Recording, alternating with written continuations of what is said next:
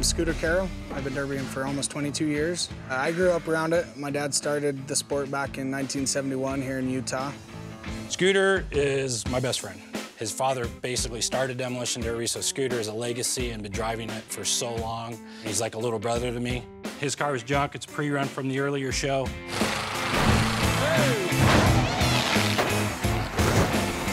I don't know what he has to do to fix it.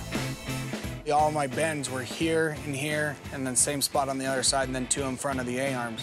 You're allowed 2 plates per repair, and you're allowed 6 repairs total on the car.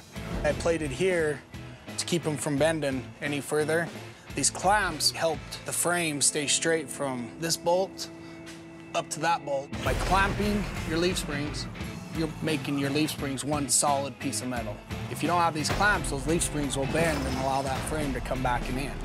But by clamping them, you keep them all straight. We also tip our pinion. We remove the cross member mount, drops the transmission right onto the cross member. That keeps the center gravity of the driveline a lot lower, so when your car bellies, it doesn't pinch the driveline and break it. So that's how I was able to keep this car going, even though my whole belly was dragging the ground. I think we're ready to go out in Logan.